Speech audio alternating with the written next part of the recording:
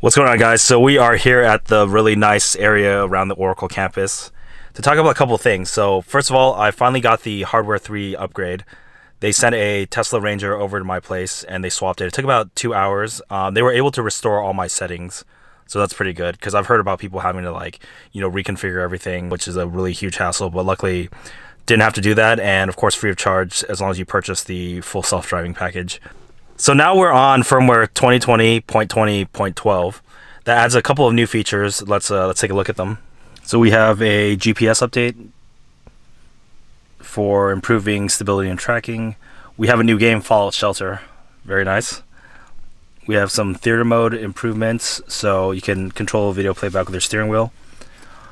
And tracks, that's the music creation software, so some improvements there. I don't think I covered the previous firmware version either. There's a couple of dash cam improvements, backgammon improvements, things like that. Now you can automatically format your dash cam to the right format instead of having to take it to your computer and then make that Tesla cam folder and things like that. We don't have to do that anymore. But anyways, what you guys were waiting for, this is the new traffic light and stop sign control beta, and also the full self-driving visualization preview. What the visualization does is that a lot of different things now actually show up on the map over here. For example, you can actually see traffic lights, you'll see stop signs, you'll actually see garbage cans if you pass them, and a bunch of other things. And it's actually really, really cool, and it kind of shows the power of the Hardware 3. And then also, yeah, with the traffic light and stop sign control, I'm going to turn that on. Designed to slow down and stop for visible traffic lights or stop signs that are detected within traffic-aware cruise control or auto steer is engaged. Driver accelerator or stop confirmation is required. We'll continue straight, will not make turns. Okay. You must pay attention. Maximum speed set is limited to the speed limit of the road. It might be conservative, and then over time it'll learn. And maybe degraded in difficult environments. Pedestrians are in direct sunlight. Do you want to enable it? Of course I do. So we're going to give this a try. We're going to try going to some stop signs, some traffic lights and stuff like that. And if you see this video, it means I didn't die, so that's a positive. We are approaching a stop sign. Let's see how it deals with it. It says stopping for traffic control in 0 feet. Okay, use accelerator or gear stock to continue. So, okay, I just hit the accelerator. Oh, I guess because it's a turn, it won't do it. Like, it's not a straight, path afterwards. So let's go and find another stop sign. We're approaching another stop sign up here. So it's going to automatically stop for the stop sign, hopefully.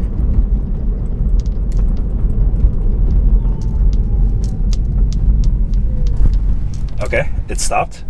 And then I'm going to use the accelerator to tell it to go. And there we go, it continues. Very cool, okay. Because before, when you were using autopilot on the streets, it would just run stop signs. So this is a pretty good new feature. It's kind of pointless if you have to step on the accelerator to tell it when to go, but you're training it to like recognize it in the future. So probably in the future you won't have to. So here it is, it's gonna stop again. And you see all the visualizations. Okay, comes to stop, and then use the accelerator to go. And it's accelerating kind of slow. Okay, and then I think eventually we'll get to a traffic light so we can see how it behaves there too. I believe for traffic lights, even if it's green, it'll still stop unless you press the accelerator to let it know it's okay.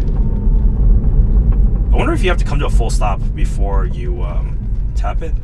Like, what if I tap it now? Oh yeah, okay. You kind of have to let it get to 0. Okay, here we go. Stopping for traffic control in 500 feet. And you can use the accelerator or gear stock to continue. I'll use the gear stock. Oh, okay, so I told it it's okay to continue, and it's going to continue going. Oh, but then it sees the yellow light and it stopped. Wow, good job. It did kind of twist the wheel quite a bit at the end. I don't know why it did that. Let's see what happens when it turns green again, if it's going to continue going, or if I'm going to have to step on the accelerator. It's kind of cool that there's like this red line, so it knows the stop before the crosswalk. And here you can see like the lights are matching. Okay, here we go. So yeah, I'm gonna have to step on the accelerator. Yeah, the acceleration is quite slow off the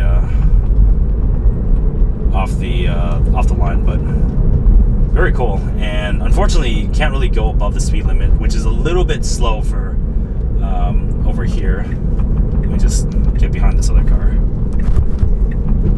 so we don't block people. Okay. Yeah, it like slows down near traffic lights, and then you have to hit the accelerator or else it's just gonna stop all the way, even if it's a green light. So really cool. This is probably as much as I'm willing to try this, because I still don't really trust this tech is ready yet. So very, very cool.